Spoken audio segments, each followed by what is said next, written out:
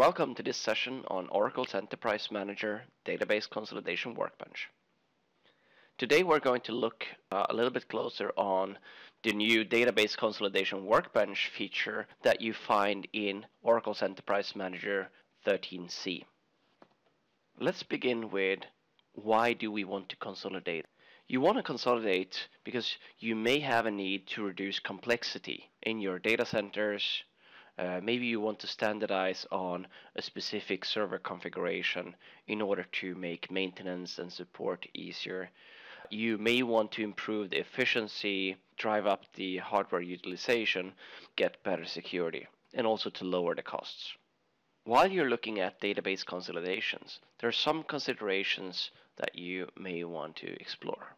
So what database consolidation strategy do you use? Can different workloads coexist with the chosen strategy, or will they conflict because of the workload characteristics? Can the system that you have chosen to consolidate on handle peak workloads? And how can you perform the migration and the consolidation with reduced downtime? And last but not least, how can you test the consolidation strategy to minimize your risks? There are many different consolidation alternatives, anything moving from virtual machines, dedicated databases, dedicated schemas, or using pluggable databases. Each approach has its pros and cons, but as you move from virtual machines towards dedicated databases, towards pluggable databases, you will increase the consolidation density. Oracle Database Consolidation Workbench is an end-to-end consolidation solution and made available in Enterprise Manager 13c. It allows you to do a risk-free and accurate approach to consolidate various databases and through that eliminating guesswork or human errors. The Oracle Database Consolidation Workbench uses historical data gathered from the database and hosts in combination with AWR data to understand what resources these databases consume. Oracle's Database Consolidation Workbench supports Oracle 10.2 databases or higher. It also supports consolidation to clouds or Exadata. It also supports high availability options to minimize downtime depending on what kind of source or destination databases you have. The Oracle Database Consolidation Workbench is an end-to-end consolidation solution. It moves the user through three different phases.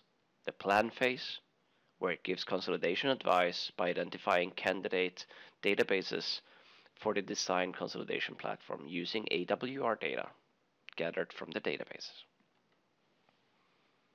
The migrate phase helps us to implement the consolidation plan by migrating the databases to the new platform using the Enterprise Manager's provisioning features. And last but not least, the validate phase, where we can use real application testing's SQL Performance Analyzer to test the workloads on the consolidated databases. The database consolidation allows us to estimate resource utilizations under various scenarios and conditions.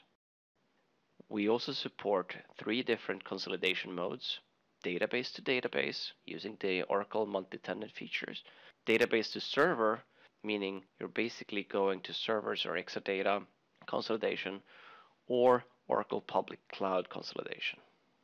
It also identifies conflicts based on workload characteristics and if Exadata is a suitable option for your consolidation strategy.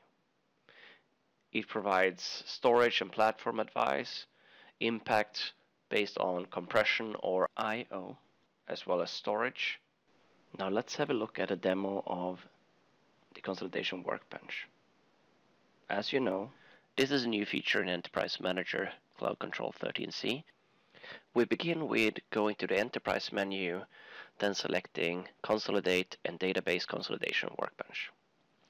The database consolidation workbench allows us to create what-if scenarios for any case where we want to consolidate databases either onto different hardware or to other databases. In order to do this, we have to create the project. And within the project, we can then specify what databases we want to use and where we want to move these databases. Let's begin with creating a new project. Within the project, we have to specify a name and a description, and then we can specify if we want to do consolidation from databases to servers or databases to databases. We are going to do databases to servers. We have to pick the source databases, and we can filter out which ones we want to see. In our case, let's just look at the ones in Oracle Redwood Shores. We're going to pick out 5 databases here for the consolidation project. And as you can see, we are able to do multi-selects here. Then we select them. Now on this screen we can see the databases we selected and the resources that these databases require in order to work properly. So we click Next, and then we can select where we want to move our databases, so the destination candidates for our consolidation. We're going to pick 2 servers for this project. Next we will see how much resources these servers have available for us. So we click Next. In order to do the consolidation estimations, we have to collect a lot of data from Enterprise Manager as well as the AWR reports in the database. On this screen we decide how much data we want to use for the database consolidation estimate. Let's change the date range here. So we go from 0 to 90. Now we click Next. We have the option of using pre-configured scenarios, but we're not going to do that. Before we submit this to Enterprise Manager, we can review everything that we've specified. Let's submit this. The project has now been created. From Enterprise Manager, we can review the source candidates as well as the source workload. The source workload can be viewed either as a line chart or as a heat map. The heat map is really a good view of the resource utilization.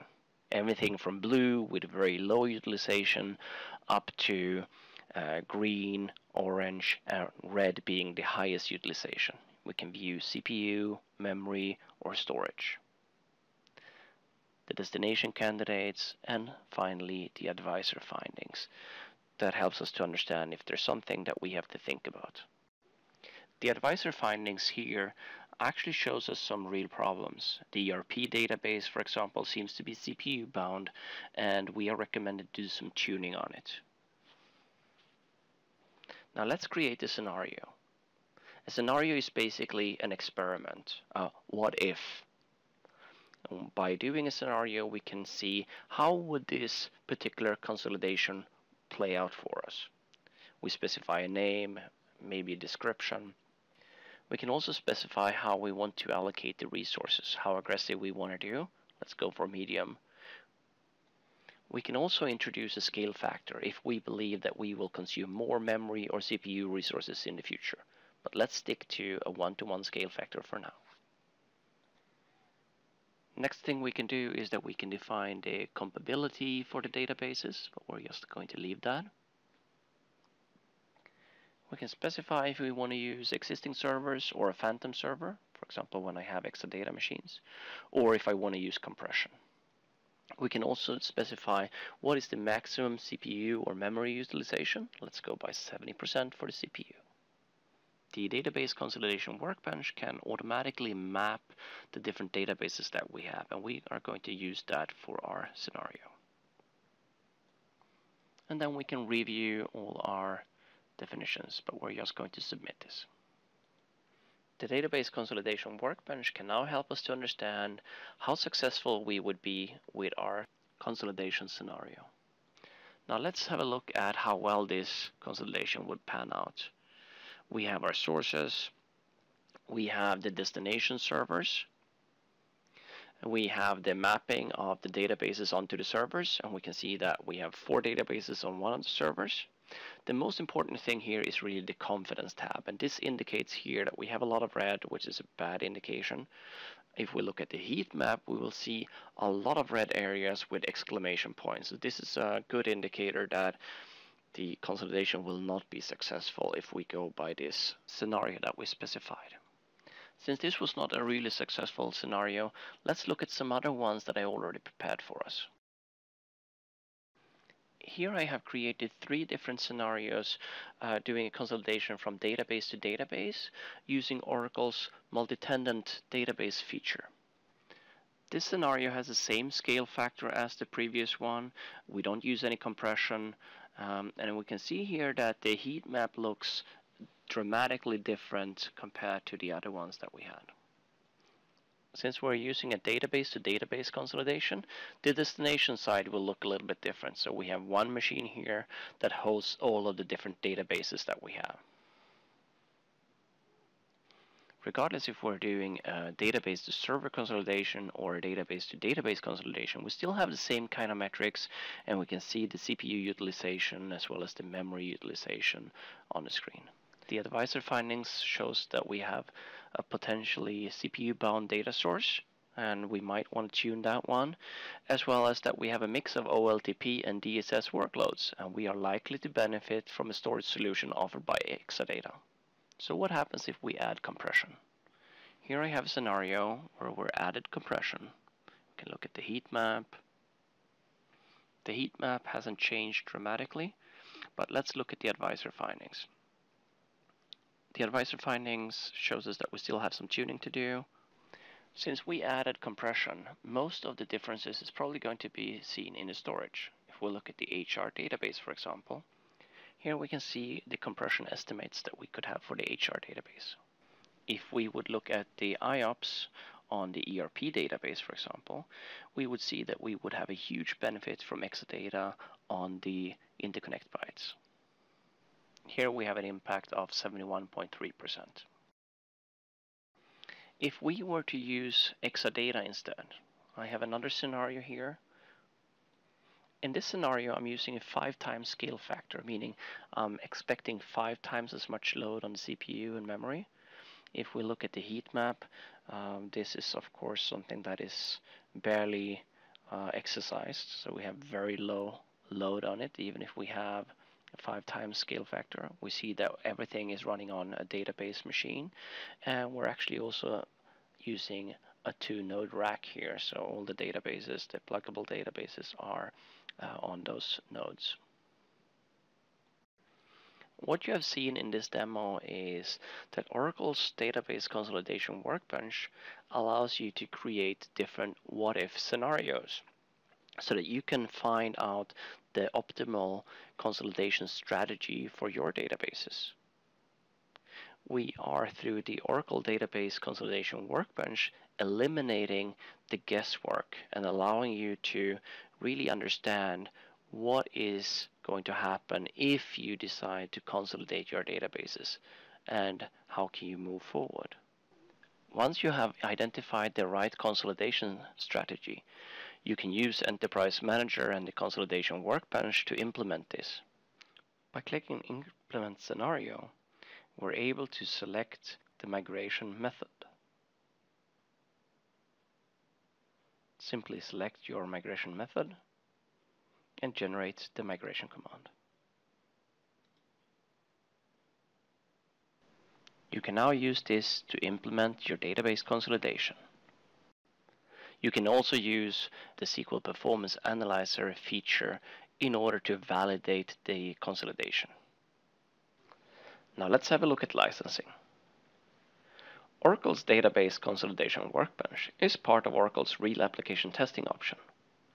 Please make sure that you license this accordingly. In addition, during the 3 phases of the Oracle Database Consolidation Workbench, you may use other database management packs or options. In the planning phase, Oracle's Database Consolidation Workbench makes use of the Automatic Workload Repository, the AWR. This requires Oracle's Diagnostics Pack to be licensed. During the migration phase, you're making use of Oracle's Database Lifecycle Management Pack for Oracle databases. Additionally, you may use the Real Application Cluster or Active Data Guard during the migration phase. Make sure that you license these accordingly. During the validation phase, you're making use of real application testing, but as we mentioned earlier, this is a prerequisite for using the feature. For more information and documentation on Oracle's Database Consolidation Workbench, please have a look at the Oracle Enterprise Manager 13c documentation.